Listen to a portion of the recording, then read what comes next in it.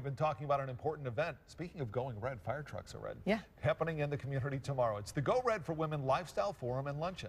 Yesterday, Bob shared his personal reason why this event means so much to him, and it's because your mom and dad both suffered from heart disease, something you saw as a young boy growing up. I did. It was tough. This morning, I want to share with you mine. It's my grandfather. He suffered his first heart attack at 42. You know, when you're a child, you don't really think too much about it. But as an adult, 42 is a scary number. Yeah, you want to be here, you want to be around as long as possible for your children and healthy so you can enjoy that time. Absolutely. Yeah, it's a scary situation to go through that. And the age, you're right, the age doesn't really factor into everybody. When you're a kid, everybody's old. If you're older than 21, you're old. But as we continue to age, it's amazing how different old appears as you continue to go through the process, and just that whole aspect of heart disease is so scary for everybody. Yeah, that's why tomorrow we're asking you to join us and take a stand against heart disease. Go red, get everyone you know to go red, and of course we want to see your pictures. Make sure to email those into us, or if you post it on social media, do a hashtag #ShareWSBT. Yep,